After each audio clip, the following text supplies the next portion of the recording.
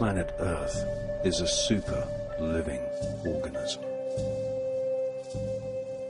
Since the dawn of time, ancient cultures have understood that every living creature has a spirit, a life force which animates the physical body.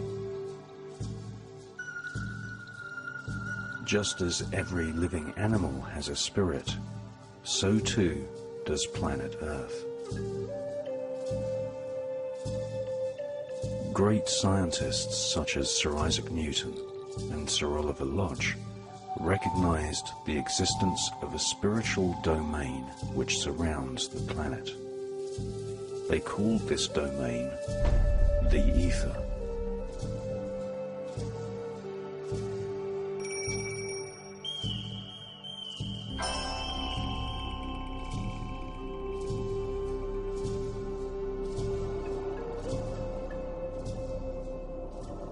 There is a vibrational change going on within the Earth's energy field, and this is affecting weather patterns.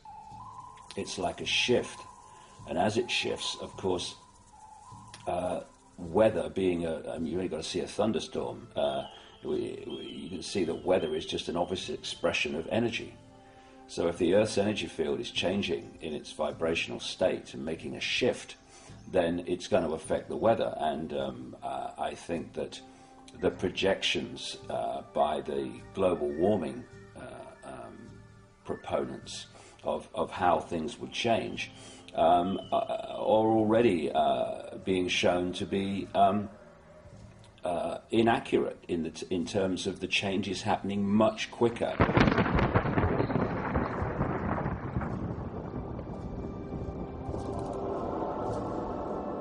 In recent times, an evil group of people who communicate with the spirits of Baphomets and demons have been destroying the very spirit of planet Earth. This global network of black magicians, Satanists, Luciferians, and occultists are called the Illuminati.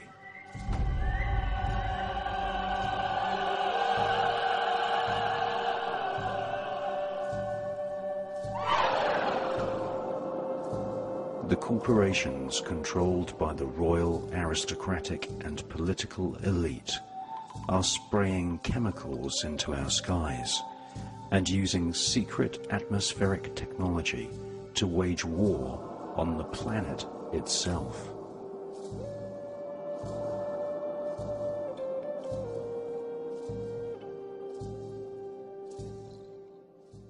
And there is no doubt whatsoever, indeed the authorities have admitted it with patents and what have you, that they have weather-changing technology.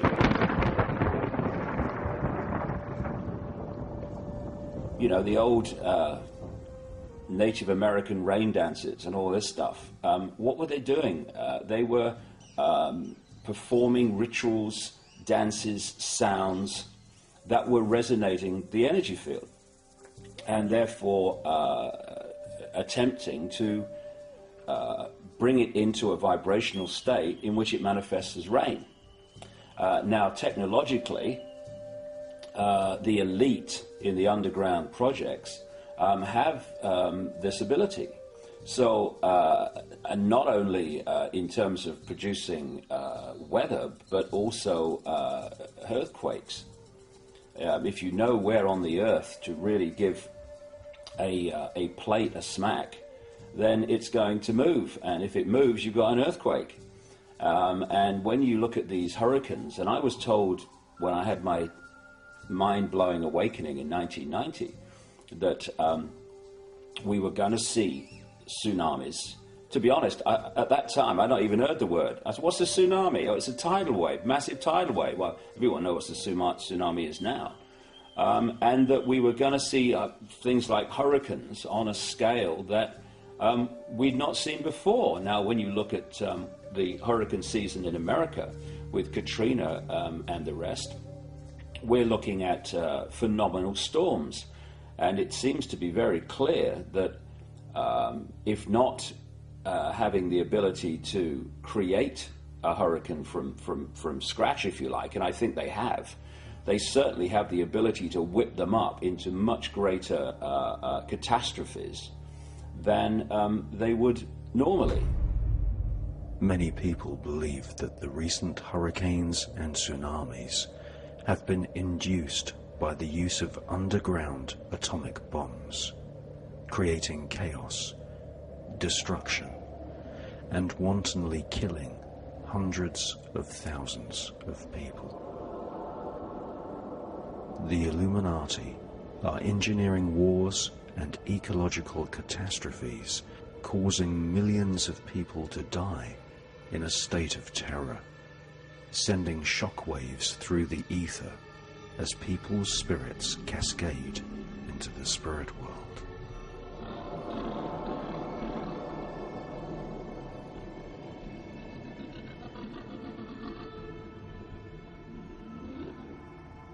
The Illuminati control most of the world's corporations. They are collectively destroying the biodiversity of planet Earth, hurling mankind into a permanent state of fear, disconnecting us from the knowledge of our higher spiritual self.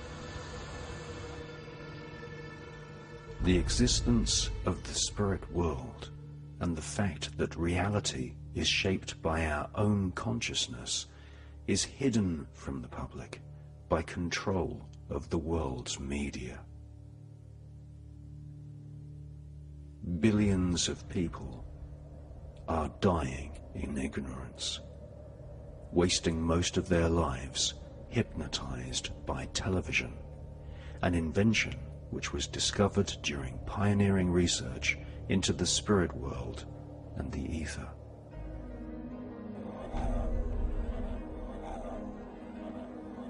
Forests, the very lungs of our planet, are being destroyed. The seas are being overfished. Oil, the very blood of the planet, is being sucked dry. The very air which we breathe is being poisoned. Shamans, druids, Sufis, pagans, sadhus, and skywatchers have all recognized for thousands of years that the spirit of planet Earth is central to mankind's survival.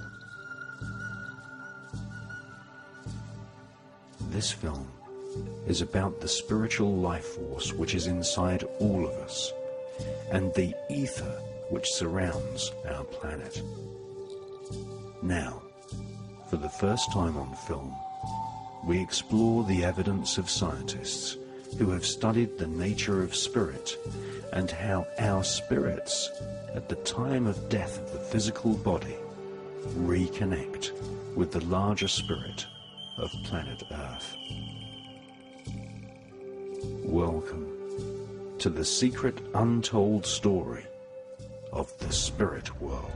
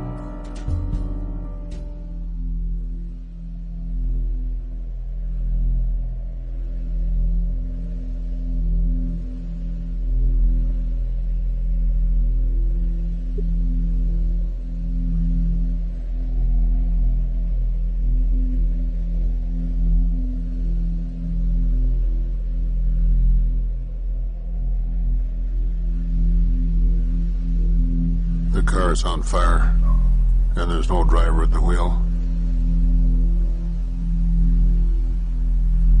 And the sewers are all muddied with 1,000 lonely suicides. And a dark wind blows.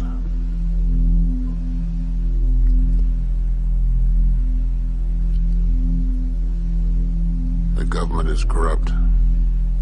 And we're on so many drugs with the radio on and the curtains drawn.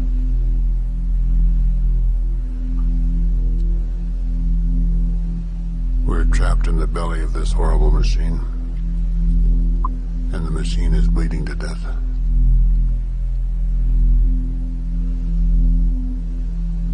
The sun has fallen down. And the billboards are all leering.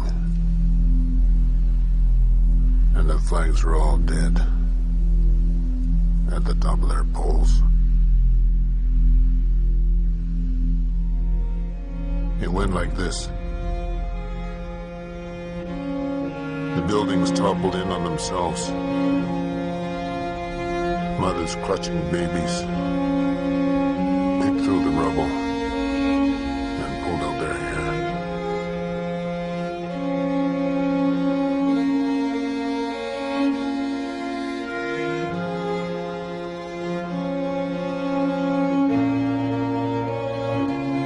The skyline was beautiful on fire. All twisted metal stretching upwards. Everything washed in a thin orange haze. I said, "Kiss me, you're beautiful. These are truly the last days."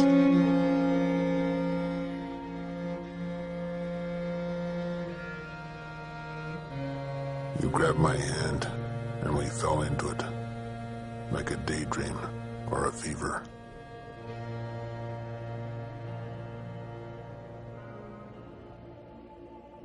"911 was a day when 3,000 people had the life force ripped from their physical bodies. It all happened so quickly. No one had prepared for their deaths. In many traditional cultures around the world, family members gather at the bedside and help the spirit of their loved one pass into the spirit world. However, with a violent, unexpected tragedy like 911, it is likely that the spirits of those killed would have stayed at ground zero, lost, possibly forever.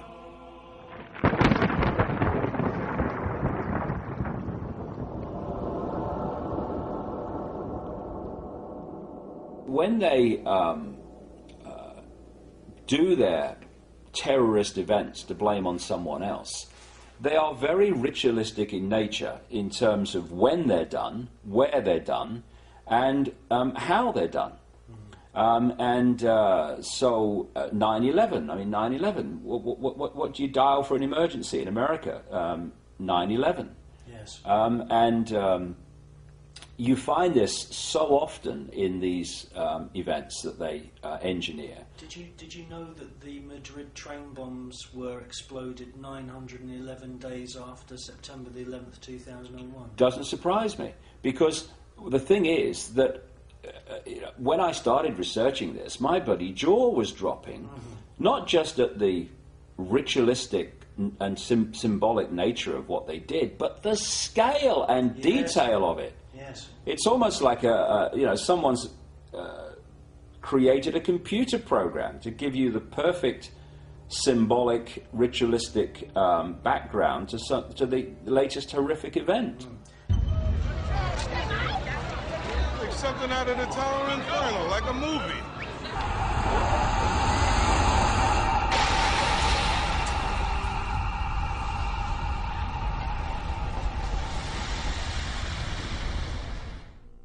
Now, in your book, Alice in Wonderland and the World Trade Center disaster, you actually point out that those twin towers are symbolic architectural edifices, which I think you compared them to the twin pillars of Freemasonry, Jachin and Boaz.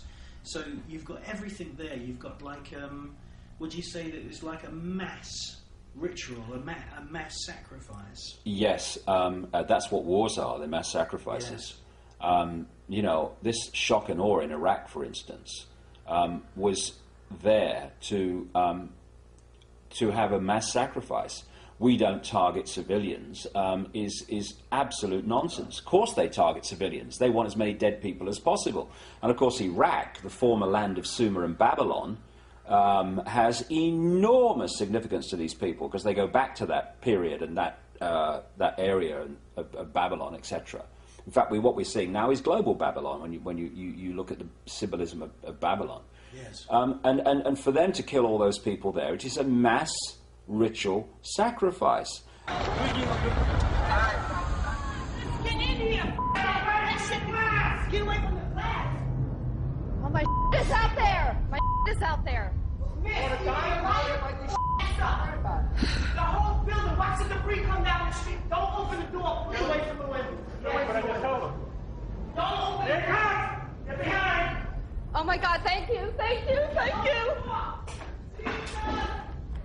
Oh my God! Oh my God!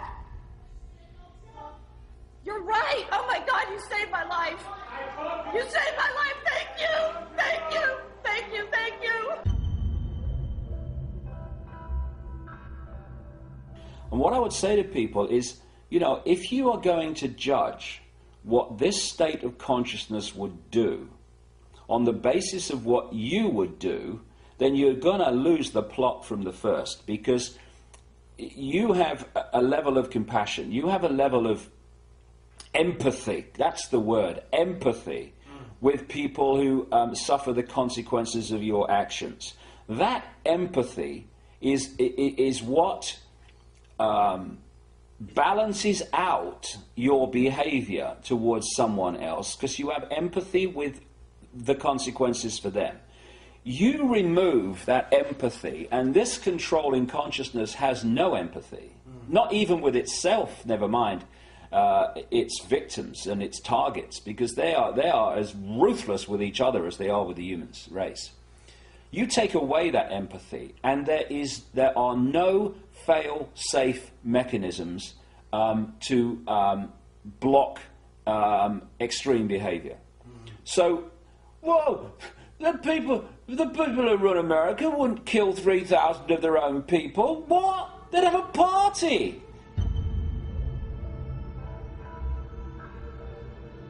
You know, this is not about Americans doing it to Americans. This is about this consciousness working through physical forms that appear to be American, doing this to what are nothing more to them than humans' perception of cattle. A situation that started bad just gets worse and worse and worse. The World Trade Center, South Tower, which was hit by a plane and wrecked by an explosion approximately an hour ago, has totally collapsed.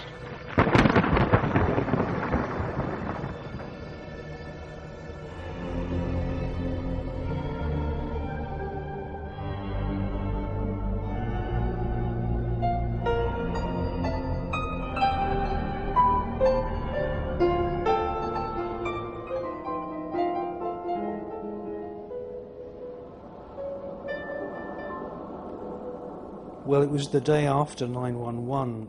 The major news channels broadcast photographs, still images, from the smoke rising from the Twin Towers. And in the smoke, you could see the faces of demons.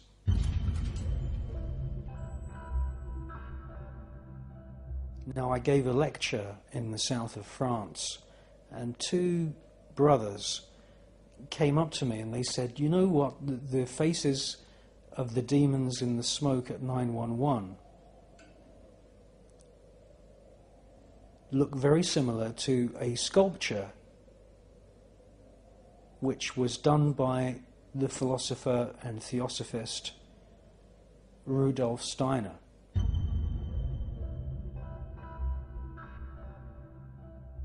And I took a look at the photograph of the sculpture by Rudolf Steiner. And I have to say, yes, it's very similar to a couple of these so-called demon smoke faces.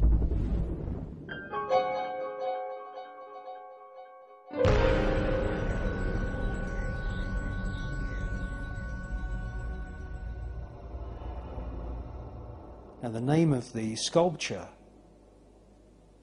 was Ahriman.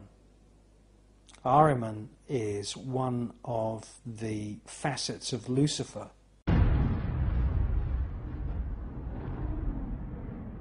And is part of the Trinity of Satan. And to see these faces in the smoke coming from the towers at 911, it made me think we're seeing 3,000 people jump to their deaths, be suffocated to their deaths, being burnt to death. 3,000 spirits are being ripped from their physical bodies. If you believe in reincarnation, then that means that there must be some kind of catastrophic shockwave going through the spirit world.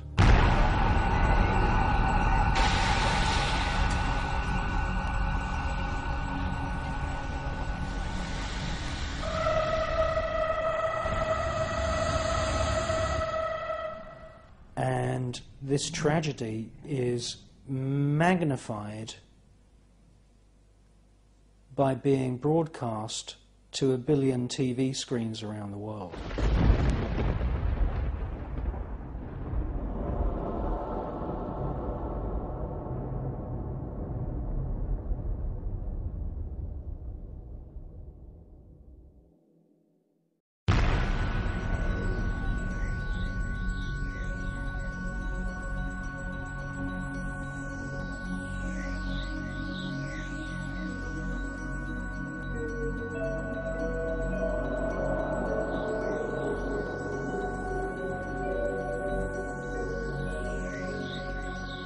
Well, before I talk about the Ouija board, which I have a lot of experience with, I would like to say that under no circumstances do I recommend that anyone even remotely experiments with the Ouija board. And the reason for this is because it is, for me, the most easiest gateway to the spirit world. And the Ouija board has been outlawed, quite rightly so, in many countries around the world. But it has a fascinating history, and we can't really make a film about the spirit world without actually talking about the Ouija board. In the 1700s, French travellers in North Africa, in Morocco, in a town called Oujda, saw fakirs. These are street performers, they're psychics, they're fortune tellers, they're soothsayers, using an alphabet scratched out in the ground and using entranced snakes, cobras. And what would happen is that the fakir, the word fake, by the way, comes from the word fakir. The fakir would produce a kind of trance-like state in the snake. He would ask questions, and the snake would sort of nod its head at various letters scratched on the ground. The French travellers brought back this idea that you could get spirit messages just by pointing at different letters and numbers. They brought it back to Europe. It then made its way over to America, and believe it or not, Ouija boards were marketed as a novelty by various games manufacturers in America, and they corrupted the name of the town in Morocco, which was originally Oujda, which is on the northern coast of Morocco. It became known as Ouija, and eventually then it became known as the talking board. There have been a lot of bad cases of people receiving really messages from bad spirits via the Ouija board. Now, the interesting thing is you don't even need a Ouija board to use the same system. You can go out and buy a box of Scrabble, and you can lay out an alphabet and the numbers from 0, 1, 2, 3 up to 9, hello, goodbye, and you can just ask, is there a spirit in this house? Now, a spirit usually does come through, and if you're using an upturned glass, which is the most common way of getting the message from the spirit to spell out words, the force and the speed and the preciseness of the movements of that glass can be really quite astounding. I've seen the top layer of varnish removed in less than an hour from a wooden table by the force of the spirits moving that glass. Now, you know, this is very, very dangerous, because the Ouija board is totally unlike ceremonial magic. In a magical ritual, you would entice, invoke a particular spirit. With Ouija, you just ask, is there a spirit in the house? And bang, usually the glass starts moving straight away.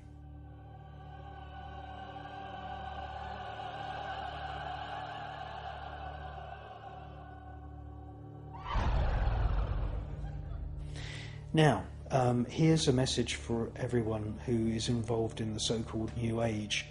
Just because you have a discarnate spirit speaking to you through the Ouija board, that does not automatically imply that that spirit has good intentions. In actual fact, spirits lie and cheat and are mischievous exactly the same as people are. A typical example is where a spirit of a famous bad person, the favourite would be, say for example, Hitler, or a mass murderer like Stalin, and that would come through, spell its name out and start giving you information. Of course, a chill goes around the room.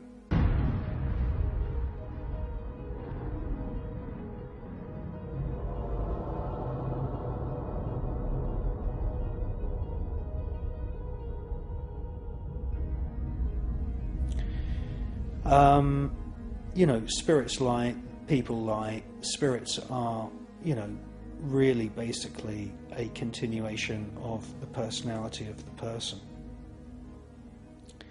Therefore, I would say never ever use this system. There are colleges where you can go to learn to be a medium, and I would never ever dabble in any communication with the spirit world unless you have been properly trained.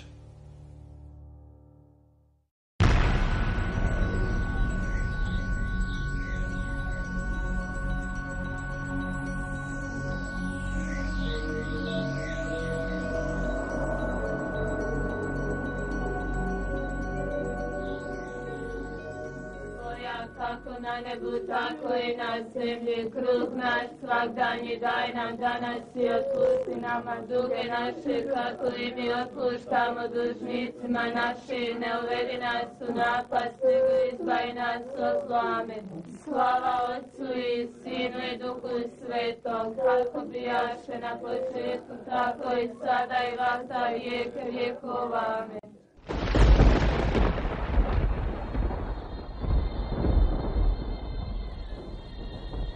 In 1981, at Medjugorje in Bosnia, a ghostly apparition appeared to a group of 6 peasant children.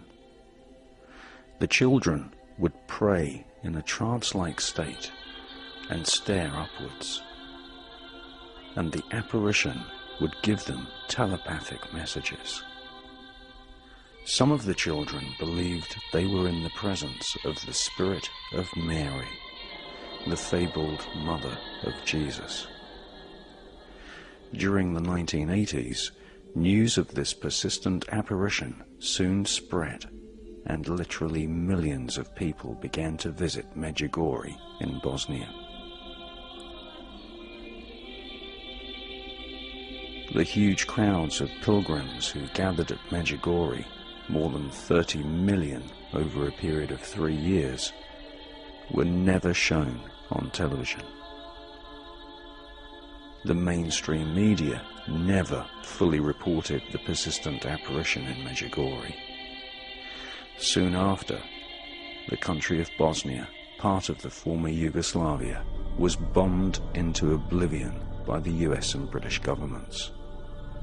The entire country was transformed into a war zone, and the telepathic communication between the children and spirit of the Virgin Mary was violently disrupted.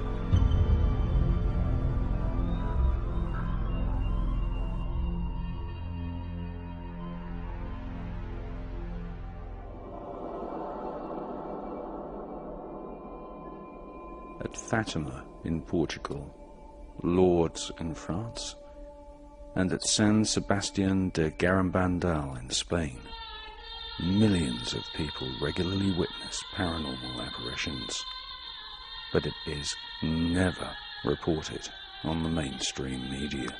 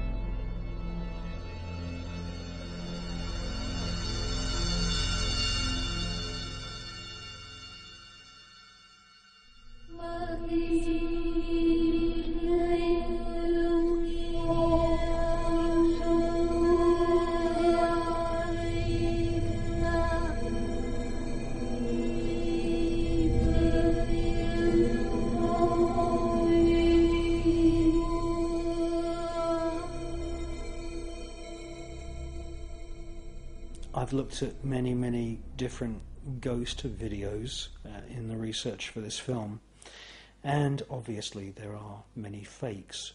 It's a pretty normal story. People in this building had heard the voice of a young girl, and somebody had briefly seen a very faint apparition of a young girl walking around in the corner of this empty room. And so the story behind this video is that a person gets their camcorder, they go up there, and sure enough you can very faintly see the outline of a young girl. If you don't like ghosts, then hide behind the sofa for the next few seconds.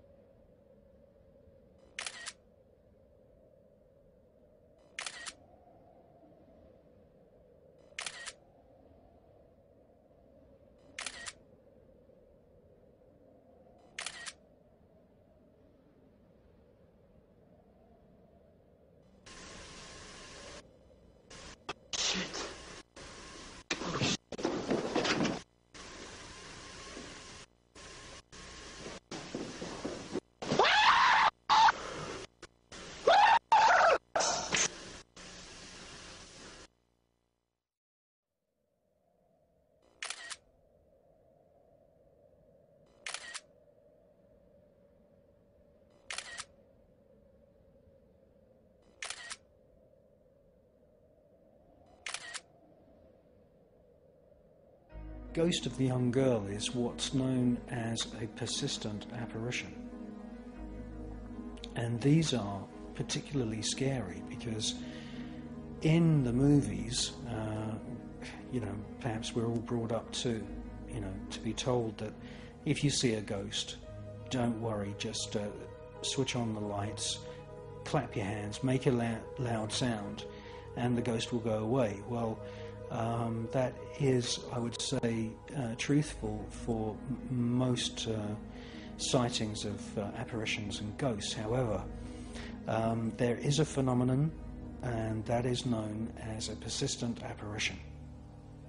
And a persistent apparition is particularly scary because you may clap your hands, you may switch the light on, you may make a sudden gesture, and the ghost doesn't go away.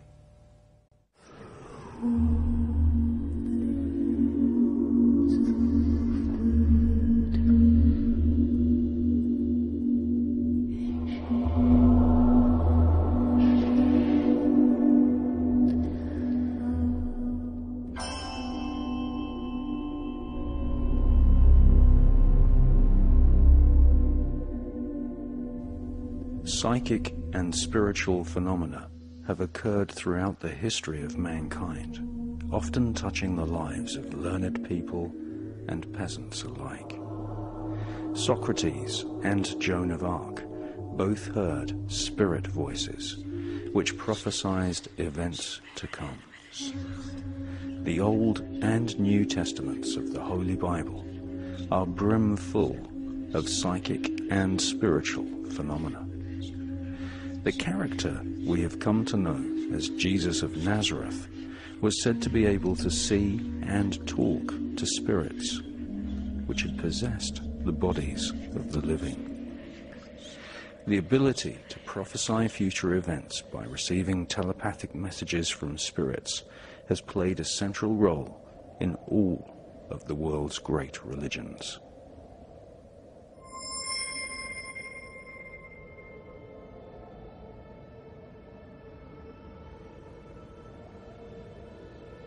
Psychokinetic activity, such as the ability to levitate and move objects with the power of the mind, is closely linked with many of the great saints.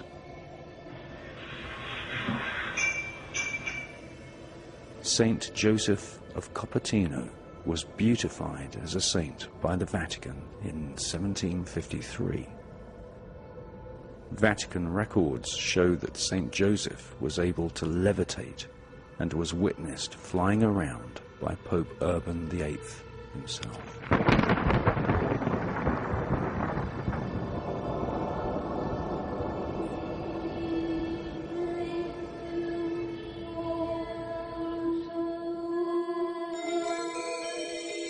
Trinity College, Cambridge has for centuries been a British centre of occultism, esoteric science and espionage.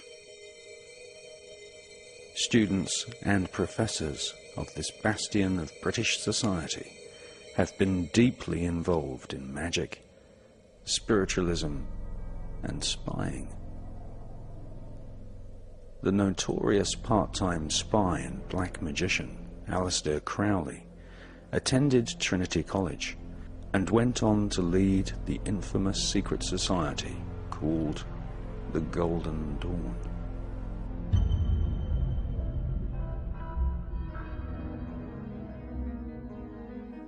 Scientific investigation of the spirit world and psychic abilities had been conducted throughout the medieval era. Its focal point became Trinity College at Cambridge University. Since the 1400s, Trinity College has been a hotbed of occultism and espionage, the two dark worlds often overlapping throughout the history of Trinity College. Dr. John Dee was an Elizabethan magician who used a polished piece of obsidian rock called a dark mirror to communicate with angelic spirits. These spirits dictated to John Dee a system known as Enochian magic.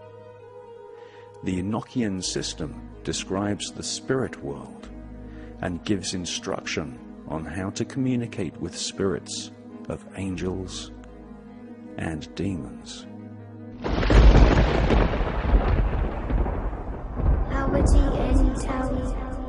Tim Jafar Kau Tarpin M Awef Mu F Tar F Sam F Minute F Nebbit Hayat Nebbit Hanenet Nebbit Jedafuit F Awet F Hasit Samawu M Sanut.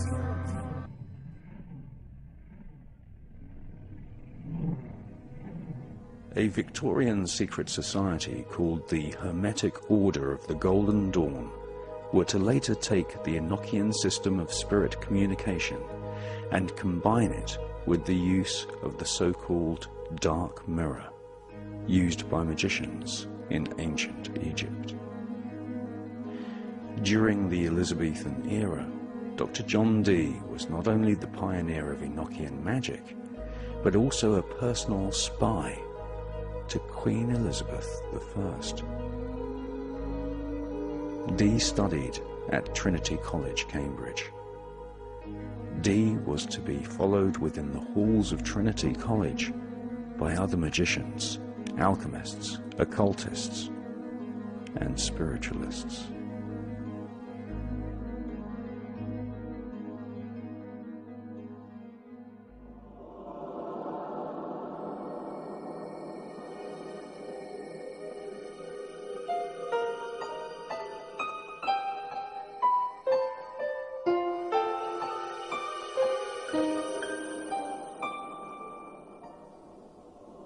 Sir Isaac Newton also attended Trinity College, Cambridge, where he wrote many articles about a spiritual domain referred to by Christians as heaven, which Newton and other scientists called the ether.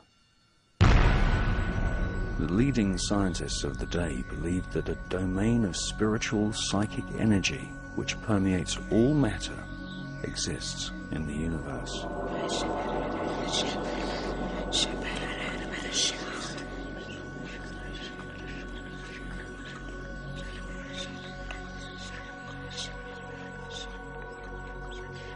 A dense, concentrated area orbits planet Earth just above the atmosphere.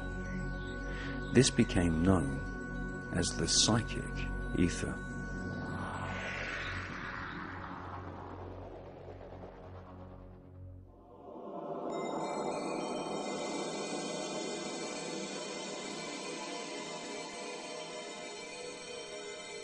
The existence of the ether, which is where spirits of dead people live, was well known to Dr. John Dee, Sir Isaac Newton, and the scientists who followed in their footsteps.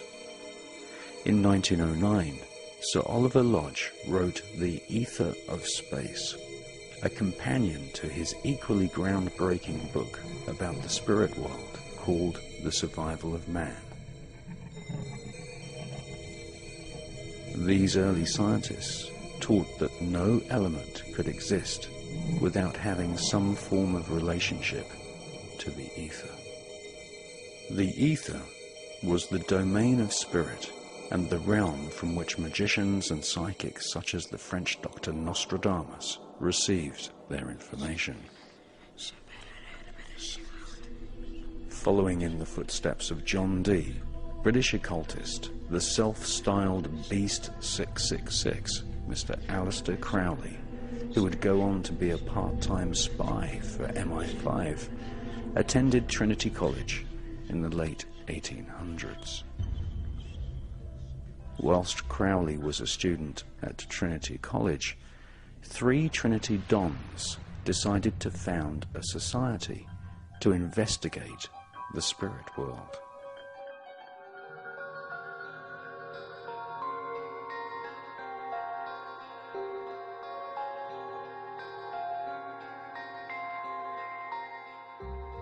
In 1882, Edmund Gurney, Frederick William Henry Myers, and Henry Sidgwick founded the Society for Psychical Research, otherwise known as the SPR. For the next 100 years, two groups, the Golden Dawn and the SPR, would invest thousands of hours of research and fortunes into the spirit world. On the one hand, members of the Golden Dawn would use Dr. John Dee's system of ancient Enochian magic to invoke and communicate with spirits of angels and demons. And on the other hand, the SPR would finance thousands of seances, inviting spirits to manifest and speak with the living.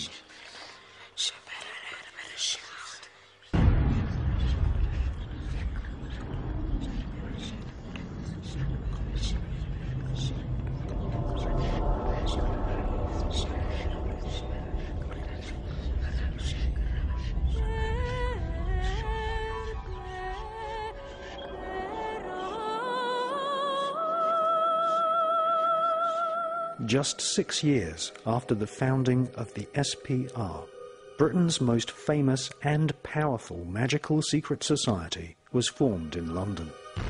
The Isis Urania, Temple of the Hermetic Order of the Golden Dawn, was established on March the 1st, 1888. Its founders, Dr. William Robert Woodman, William Wynne Westcott, and Samuel Liddell MacGregor Mathers, were all Rosicrucian Freemasons.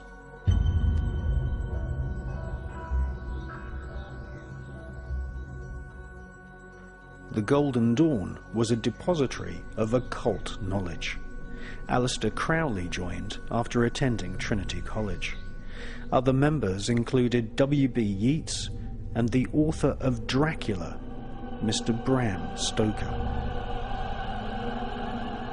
The Golden Dawn invoked spirits using magical techniques taken from Dr. John Dee's Enochian system of magic, and became the main magical secret society for British aristocrats and royalty. The Golden Dawn was heavily influenced by the writings of Helena Petrovna Blavatsky, who would later be outed as a fraudulent psychic by members of the Society for Psychical Research. Rituals using the so-called Dark Mirror were performed at Golden Dawn ceremonies on a regular basis. The Dark Mirror is a piece of polished black obsidian rock which is placed inside the magic circle. It is used rather like a crystal ball. The magician watches the reflection of his own face whilst invoking or calling a spirit. Etched into the surface of the Dark Mirror is an ancient Enochian or Kabbalistic design which helps mesmerize the eyes of the magician and enter a hypnotic trance. The magician's reflection would morph into the face of a spirit which would then telepathically communicate with the magician.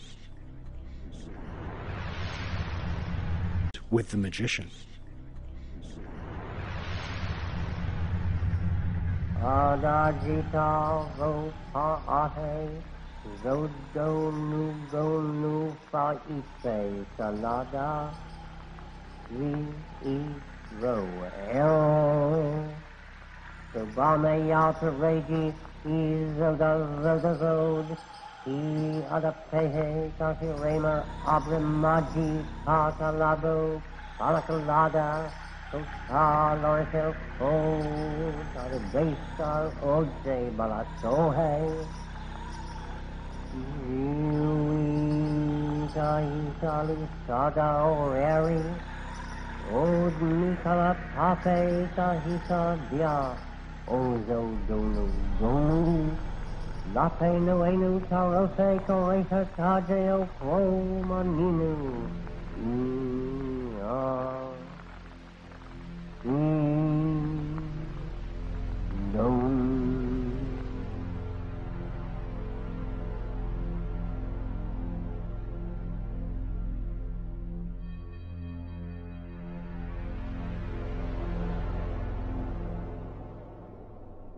Aleister Crowley used opium as part of his daily diet in order to free himself from everyday life and to communicate with spirits.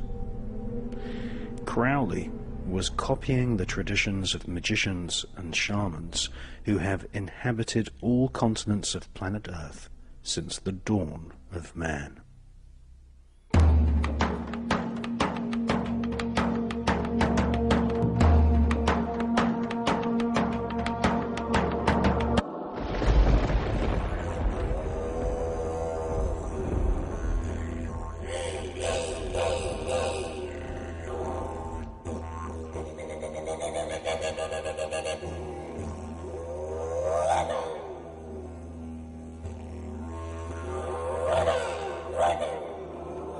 Shamans in Australasia, Arabia, Siberia, the Orient, South and North America have perfected a natural science of spirit communication using a wide range of hallucinogenic plants which grow in deserts, forests, and even in mountains. According to Mexican shamans, the so-called hallucinogenic experience is really just the opening of a gateway to the world of unseen spirit.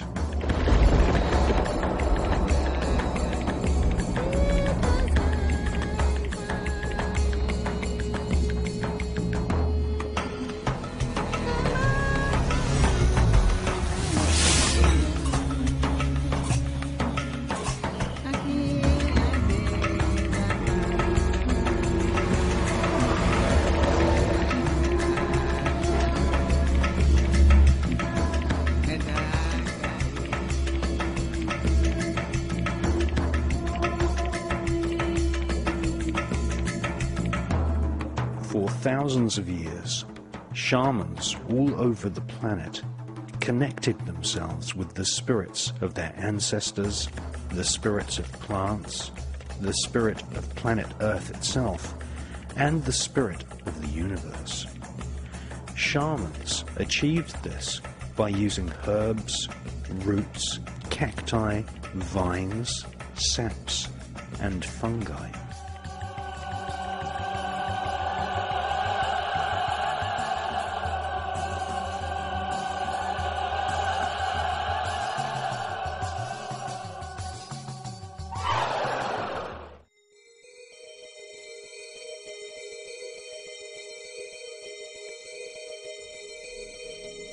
To the uninitiated, the effect of these so-called plants of the gods seems unreal, fantastic, or even frightening, and is often described as hallucinogenic or psychedelic. Many people say they are scared of ever experiencing the effects of these ancient plants. American author Carlos Castaneda says that this is because our modern lifestyles have become controlled by the corporate Illuminati and are now disconnected with the spirits of nature and the spirit of planet Earth. Shamans across the planet teach their children that ancient herbs such as ayahuasca reconnect your astral body with the infinite spirit of planet Earth. Many of the plants used by shamans to open the gateway to the spirit world contain a substance called dimethyltryptamine, or DMT for short. Dimethyltryptamine has been described as the spirit molecule because it appears in hallucinogenic plants and also naturally occurs in the human brain. The effects of DMT often create a so-called out-of-body experience, where this spirit body, or astral body, can leave the physical body and explore the universe.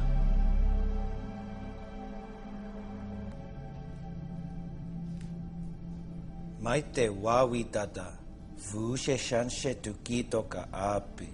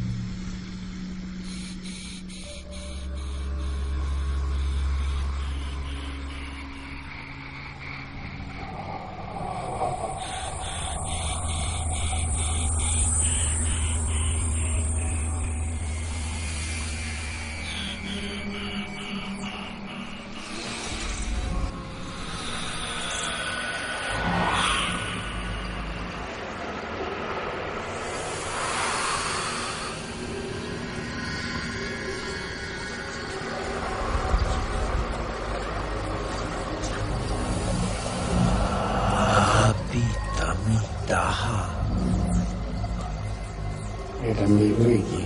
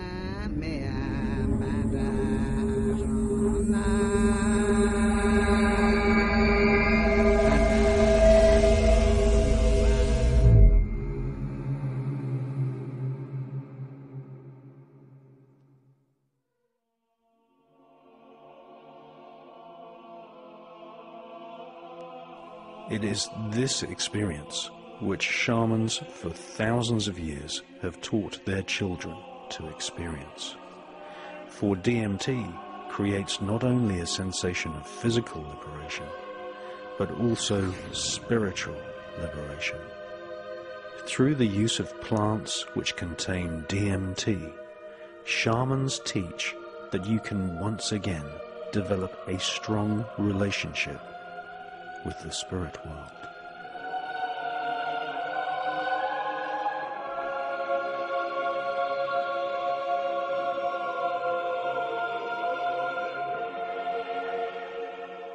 The most abundant supply of plants containing DMT are in the rainforests of South America. Is this why the Illuminati corporations are destroying the rainforests?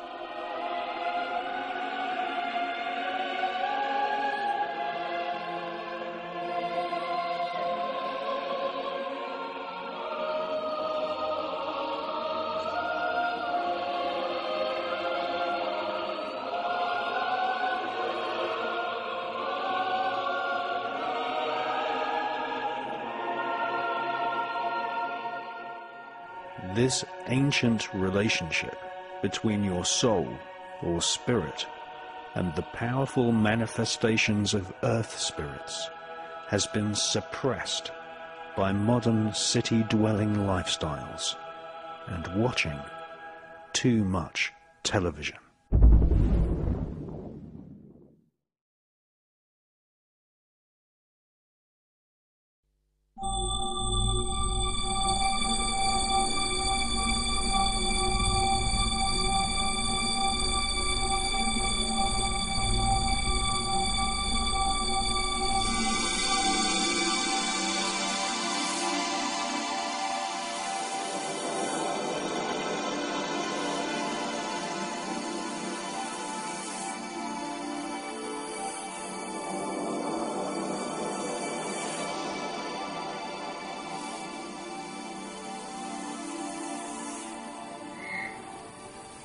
Hello, Radio Olympia.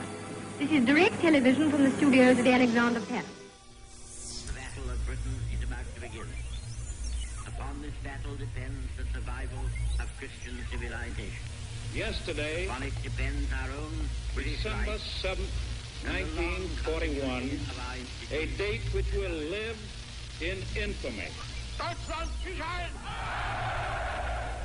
Men will still say, this was their finest hour. Sir William Crookes was a highly respected physicist in the Victorian era. Crookes not only attended dark mirror rituals at the Golden Dawn, but was also a leading member of the Society for Psychical Research. Sir William Crookes had invented several devices which could measure the existence of tiny elementary particles, such as electrons. Sir William Crookes believed that spirits in the ether were capable of moving small primary particles such as electrons and protons. William Crookes developed the cathode ray tube, the most important element to a modern television, firing billions of electrons at a glass screen covered in phosphorus. These pioneering experiments produced amorphous, fuzzy speckles on a glass screen. By staring at the cathode ray tube image, Crookes realized that spirits might somehow be invoked to arrange these particles into an image of the spirit world.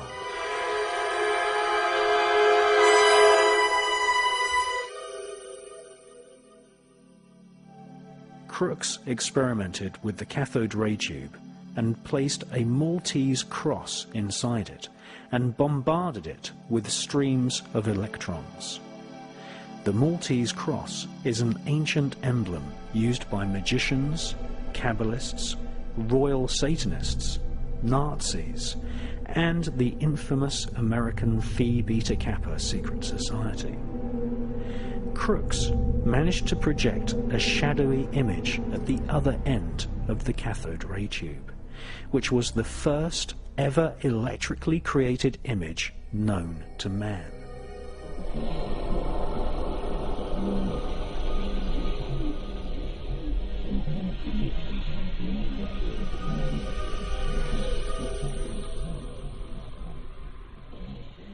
In his memoirs, Sir William Crookes said that it might be possible for spirits to influence streams of tiny particles. Sir William Crookes would go on to become president of the Society for Psychical Research, and inspired Sir Oliver Lodge's research into the ether and the spirit world. The Crookes version of the cathode ray tube would become the most fundamental component in the development of television devised 40 years later by the Scotsman John Logie Baird. Television, an invention which would eventually enslave and hypnotize the entire world, was inspired in part by research into the spirit world.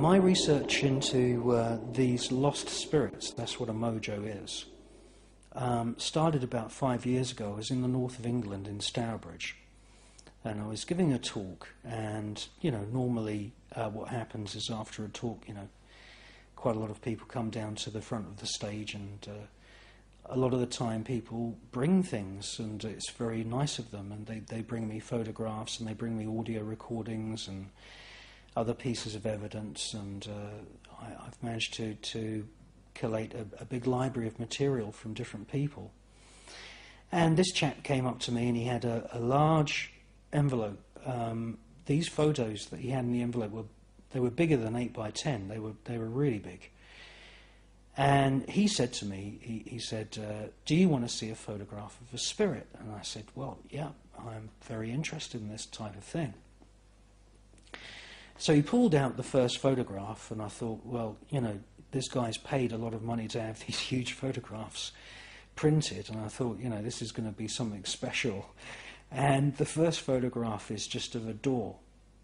You see, it's a closed door, just with a blank wall. And he said to me, can you see the spirit? And I said, oh, no, I can't see the spirit in that photo. It's just a door.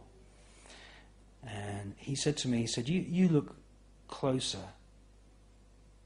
And I did look closer, and he pointed to what looked like a crack, a black crack between the wooden surround of the door and the plaster on the wall. And it was at the top of the door frame. So then he got the second photograph out, and that was like a side-on, sort of pretty close-up view of this black crack. Now, it just looked like a crack, okay? And he said to me, this is a lost spirit. And it's in this room, and they hear murmurings, and they hear talking.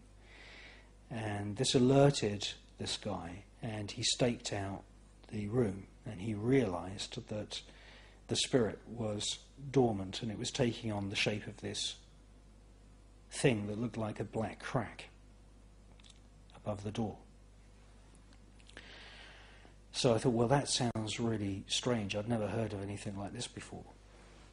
And then he showed me the third photograph, and you could clearly see then that, yes, it did look like a crack for most of its length, and then you could see that part of this blackness was sort of overlapping the edge of the actual door frame as if it was drooping slightly.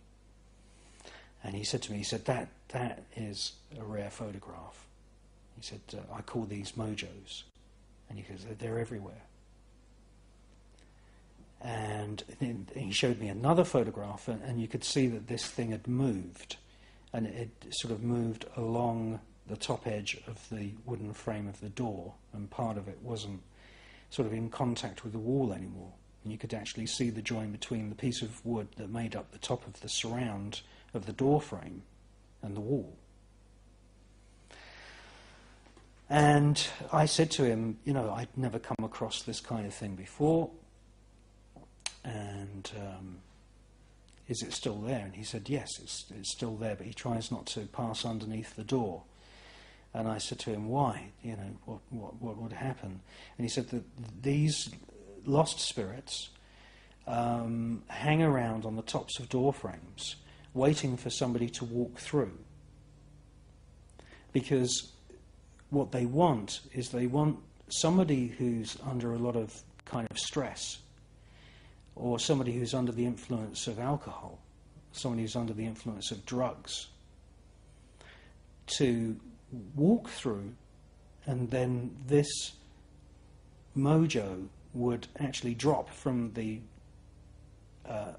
door frame, and it'd go head first and enter that person's aura or their astral body through what he said was their crown chakra. So I wish I had taken copies of these photographs, because I realised after I started researching the existence of these lost spirits, these mojos, whatever you want to call them, that photographs like this are extremely rare. And if this gentleman sees this film, I'd like him to send me copies of those photos.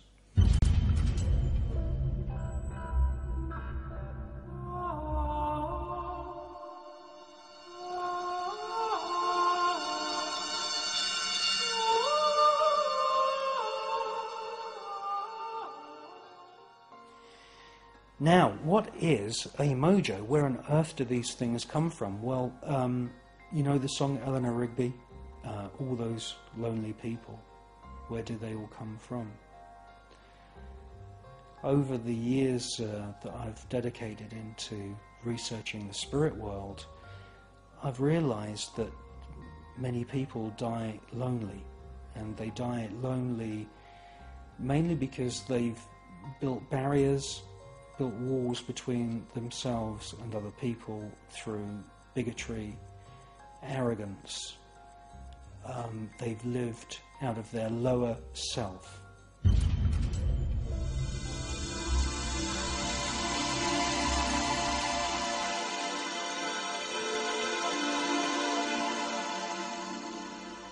Now, what's the difference between the lower self and the higher self? Well, the higher self would be a person who tries always to think of the effect that they're having on other people, and try and be compassionate and polite, and to try and be good as much as possible, and to try and live in harmony with nature,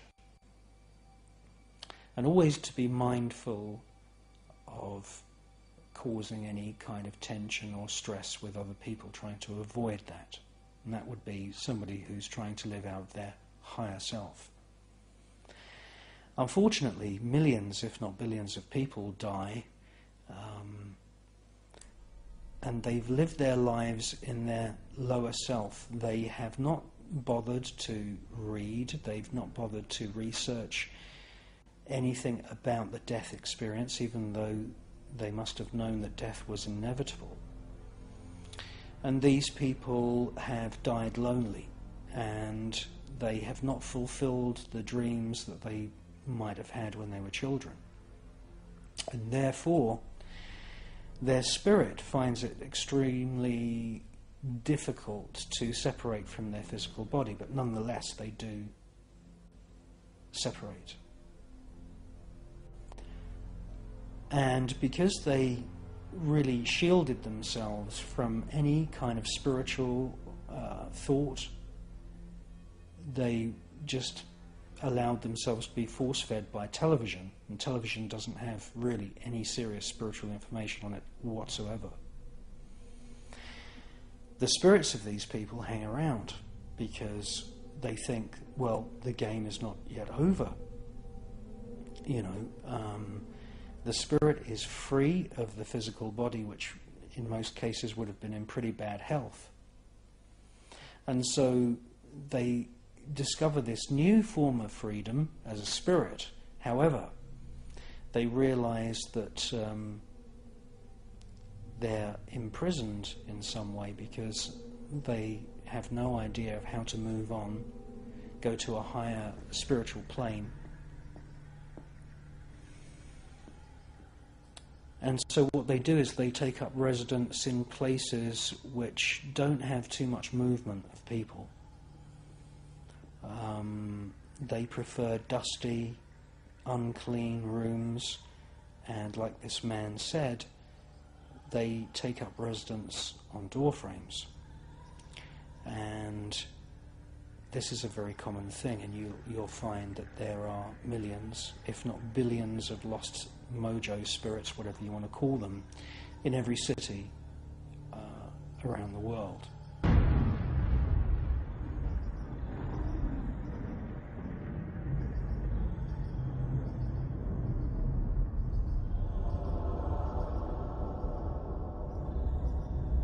The Freemasons and the Templars, who designed and built the great medieval cathedrals, and also all of the architects and designers of all of the churches, must have been fully aware that mojos liked to take up residence on the flat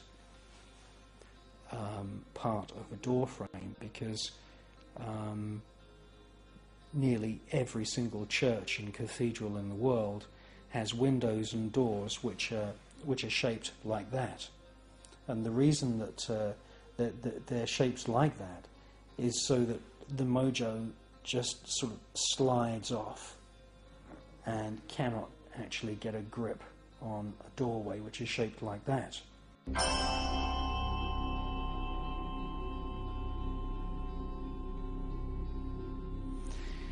Now, in some cultures, these mojo spirits are called sliverers or sliverin.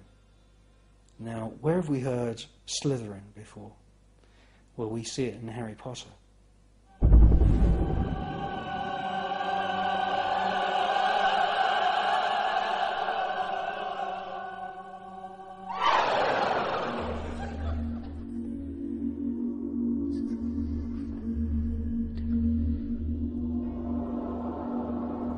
The SBR's membership included many leading scientists of the day, who spent fortunes studying people who had psychic abilities.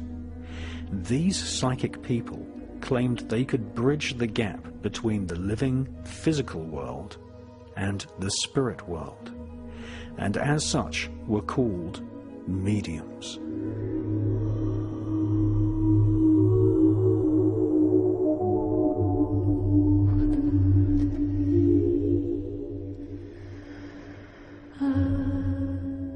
Mediums sometimes allowed their bodies to be entirely possessed, albeit temporarily, by spirits who would then speak through the medium. On rare occasions, physical manifestations of an eerie white substance called ectoplasm was seen emerging from the body of the medium and forming the shape of hands, faces, and, in particularly rare cases, the entire body of a deceased person's spirit.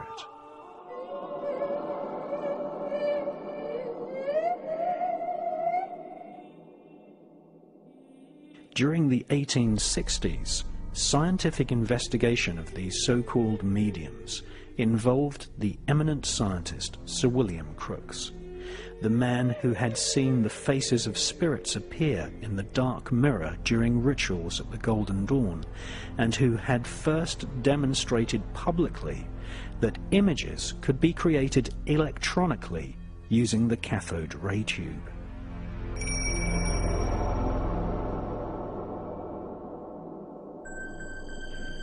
In France, a huge modern spiritualist movement began in the 19th century with the birth of Léon Denisard Reveil, who was born in Lyon in 1804. Reveil was at first skeptical of the reports of French explorers who had witnessed shamans in Siberia and Canada drumming up the spirits of their ancestors. In 1855, a friend invited Reveil to a séance where spirits made themselves manifest in front of the sitters. The table also levitated and turned. Reveil underwent an evangelical conversion to spiritualism. Reveil was instructed by the spirits to change his name. He became known as Allan Kardec. His experiences and conversations were written down in a book called The Book of Spirits.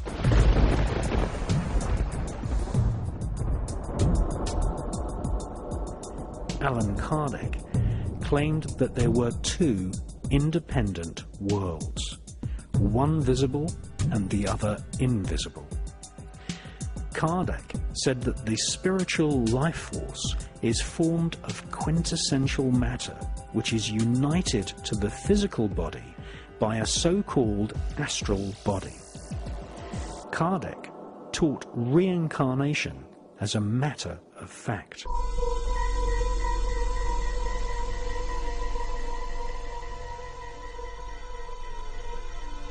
he told all his followers that there is no death. In fact, according to Allan Kardec, there are no dead people. Everyone who has died discovers the reality of the spirit world. Allan Kardec also taught the law of karma as a matter of fact. That is, if you lead your life doing bad things, being lazy or self-centered, or leading an indulgent, non-spiritual life, then your spirit will suffer the consequences after the death of your physical body. Allan Kardec also taught that just before the time of the death of the physical body, each person is replayed a movie of all the things that they have seen and done in their previous life.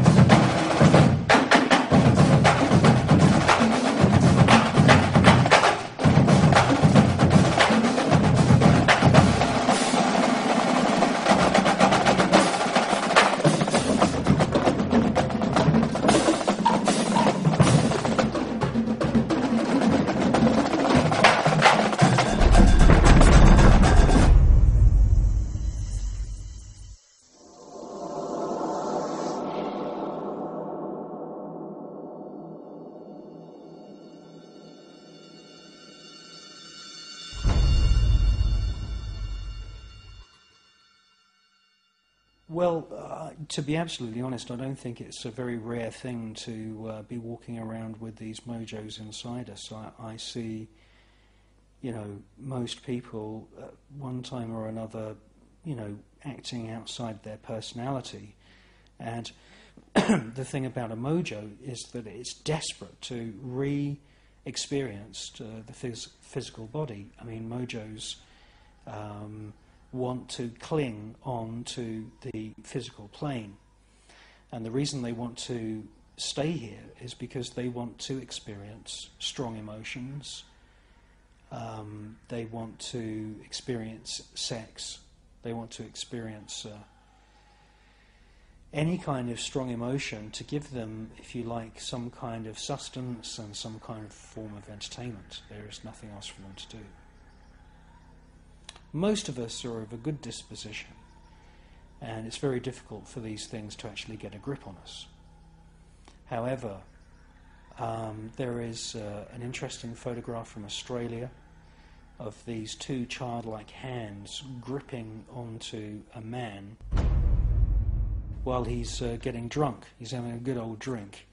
And alcohol, many psychics have told me, is one of these drugs which really, really oils the wheels, if you like, and allows people to drop down into their lower self, and they find themselves, pub crawling in these dirty old watering holes, bad bars and this kind of thing.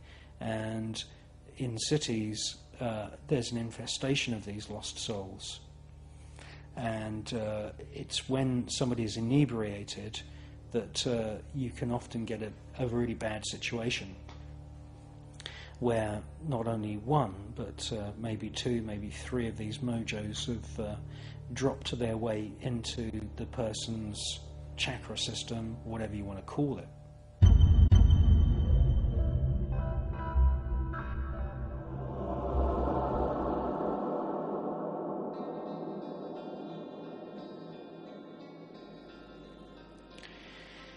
What unfolds then is sometimes a pretty serious story.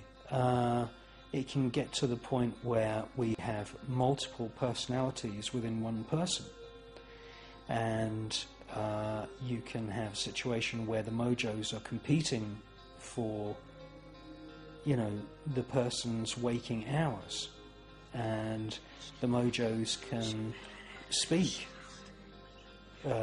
directly to that person, and people can, start to think that they're going mad.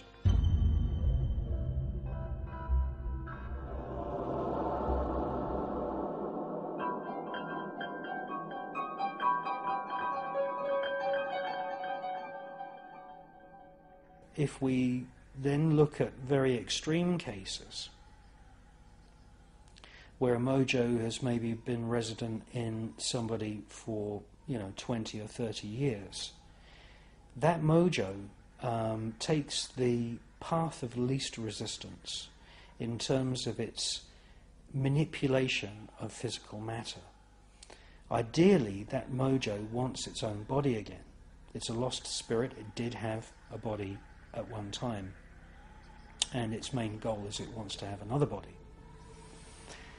And what can happen is that small organisms in the body, and the smallest organisms that we find in the human body are viruses and bacteria. You can have a situation where these bacterial cells in the gut are manipulated, and shamans in South America who do what is known as psychic surgery claim to be able to cut out of people's abdomens these worm-like structures, and these are objects that have been sort of knitted or woven together using bile, detritus, bacteria and plaque in the digestive system.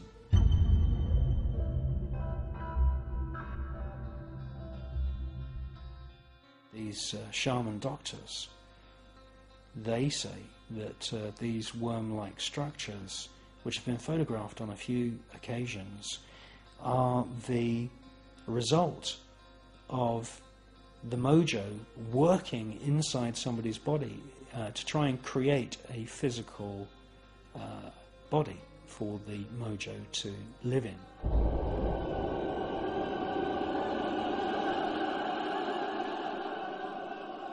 This research led me on to look at teratoma tumours, which are terrifying. A teratoma tumour, when it's cut out of a human body, is usually pretty large. These things can be sometimes the size of a football. And a teratoma tumour can be a terrifying object. People are absolutely shocked, cannot believe that this thing was inside them, because many times teratoma tumours, they have hair, they have eyes, they have nasal passages and sometimes noses, and they have mouths with teeth.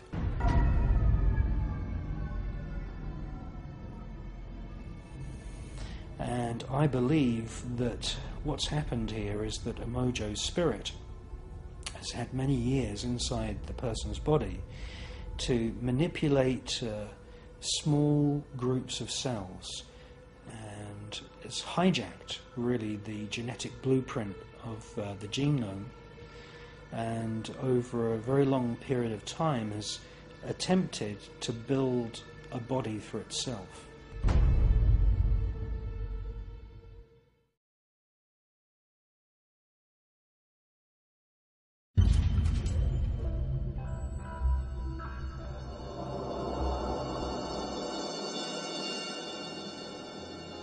In 1905, Charles Richet was conducting experiments into the mysterious substance known as ectoplasm.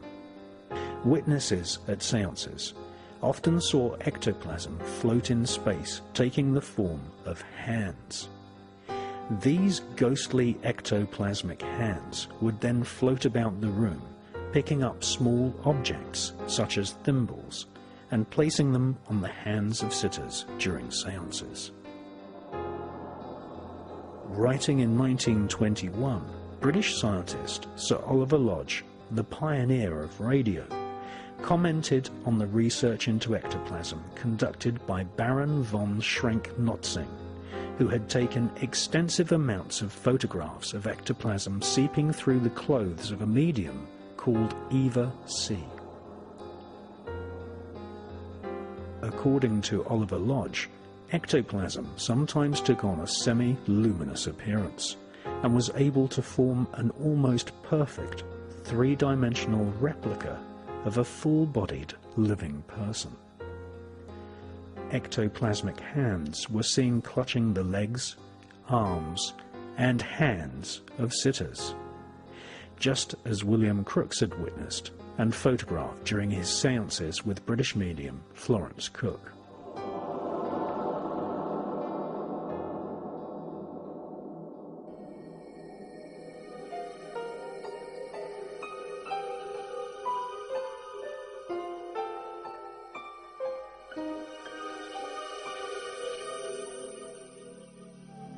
Incredible as it sounds, wax impressions were taken of these ectoplasmic hands, which show real fingerprints.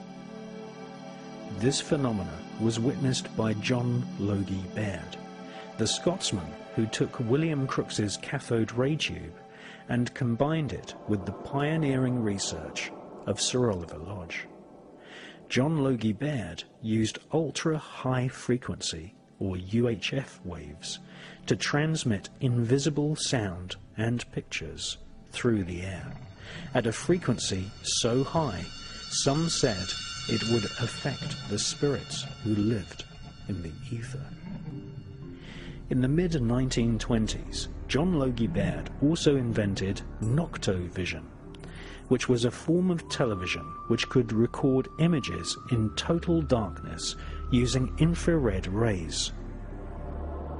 In 1926, Sir Oliver Lodge and his daughter visited Baird's laboratory and was extremely impressed by this new invention. John Logie Baird's noctovision would lead him to become involved with experiments into the spirit world.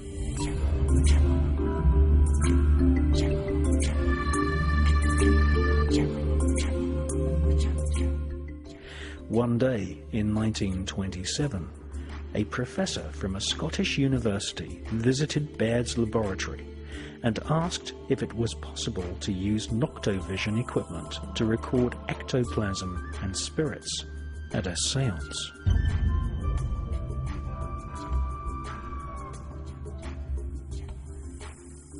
According to John Logie Baird's own memoirs published by the Royal Television Society, Baird immediately agreed to take part in a seance, which was conducted by a medium called Marjorie.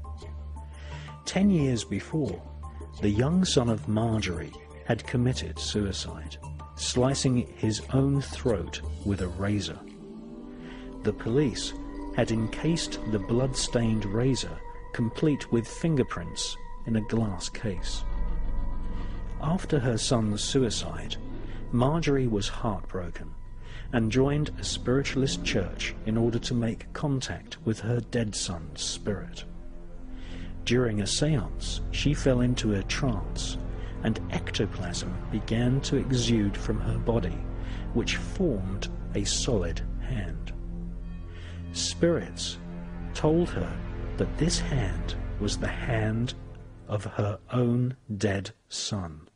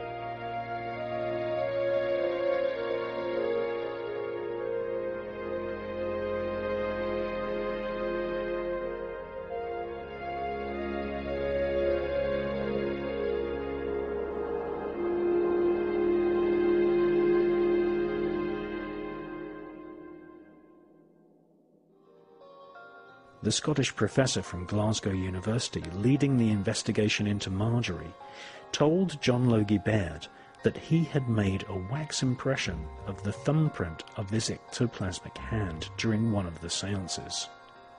The professor compared the wax fingerprint from the spirit hand with a thumbprint on the razor, which Marjorie's son had used to commit suicide. To John Logie Baird's amazement, the two fingerprints were absolutely identical.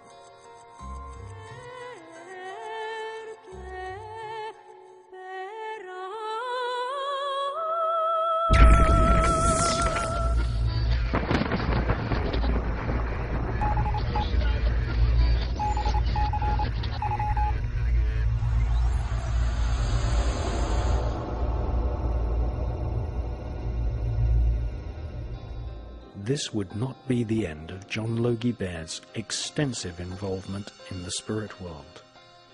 Not long after this incident, the ghost of none other than Thomas Alva Edison, the inventor of the audio phonograph, contacted Baird at a seance. The spirit of Edison tapped out a message in Morse code and told Baird that his noctovision system would enable the living to speak with the dead. Hello?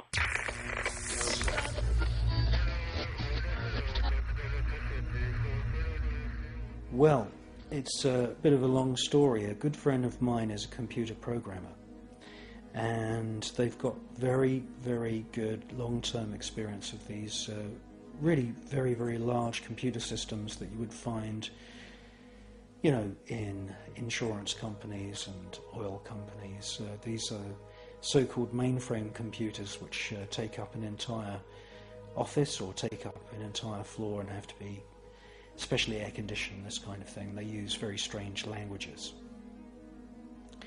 And he told me about a phenomenon called emergent behavior.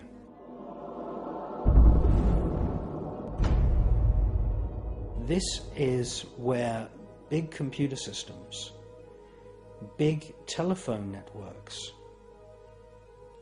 are doing things that nobody ever told them to do. For example, programs would run on their own, messages would appear on computer screens which nobody typed. As far as telephones are concerned, it would take the form of telephone calls to people, and there wouldn't be anybody else at the other end of the line. There's also a phenomenon known as the phantom fax, and this is where messages are being handwritten, usually in some kind of old-fashioned writing, and are being signed in some cases by famous people who died a long time ago.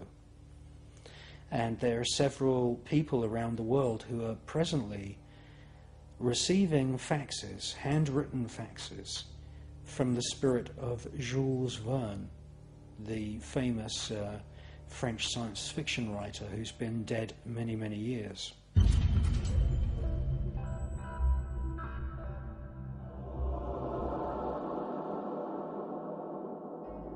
I became very, very interested in this emergent behavior because I had a feeling that it wasn't just due to errors in the system. I had followed the research of Sir William Crookes and Sir Oliver Lodge, and they were each pioneers of things like cathode ray tubes and radio waves. And I had come to the conclusion that many of the scientists in the 1900s were of the disposition that spirits could influence very, very tiny particles, such as electrons or photons. And when I heard about emergent behavior, I immediately thought, could this be an example where a spirit is not strong enough to move a physical object? A spirit is not usually strong enough to pick up the receiver on a telephone and move the dial. But could this be, this emergent behavior phenomenon, could it be a symptom of spirits trying to shift electrons down wires?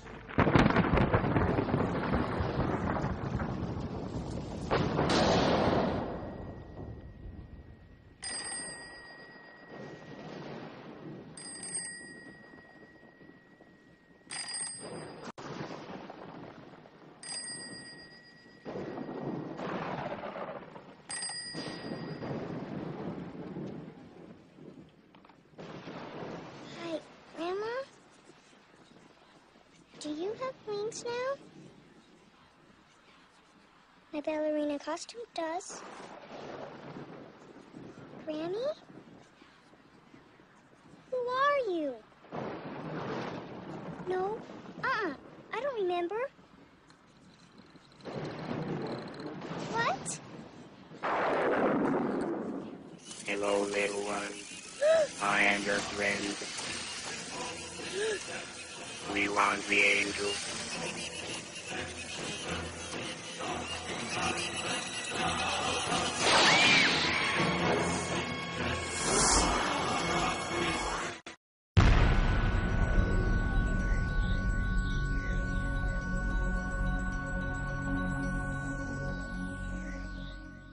Well, Phone Calls from the Dead is it's a fascinating book.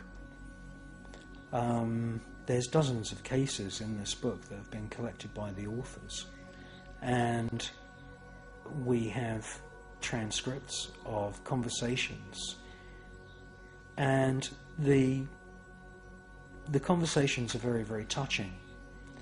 These are usually phone calls which are made within minutes or within a couple of hours of the death of someone. And typical example is where a son or a daughter receives a phone call from their parent, and the parent says, "Are you okay?" And the daughter or the son says, "Yeah, I'm fine. We'll come over and visit you." And the parent might say, "Well, no, I'll come and visit you. I love you." And these calls are touching and brief. And then the reality dawns that that phone call was made. Sometimes the spirits even leave messages on answer phone machines which record the exact time of that call. And in many cases, that person had died previously that actual day.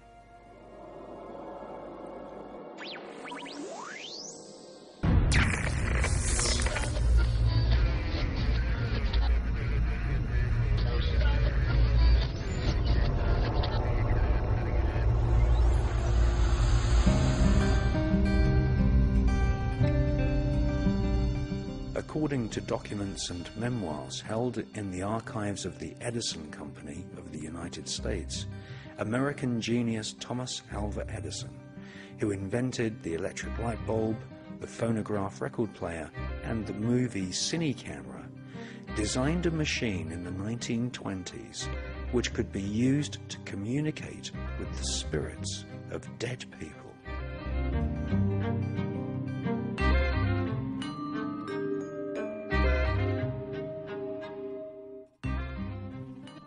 Unfortunately, Thomas Edison passed away before his invention was complete. Several years later, at a séance attended by John Logie Baird in London, the spirit of Thomas Edison tapped out a message using Morse code.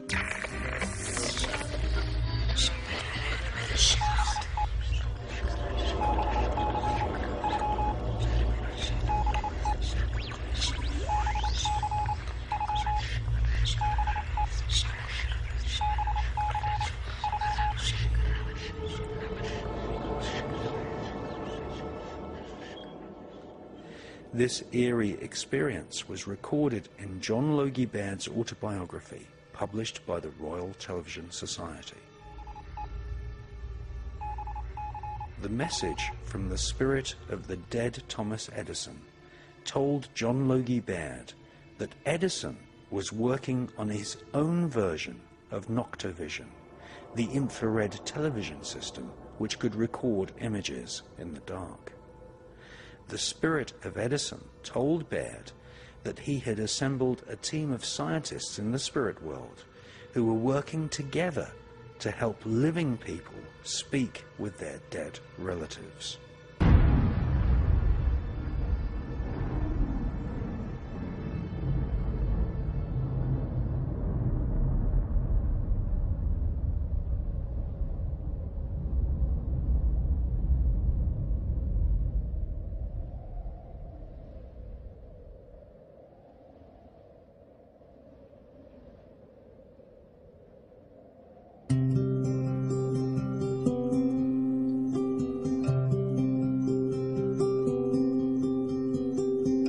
If life is a river, your heart is a boat, and just like the water, baby, baby, born to float.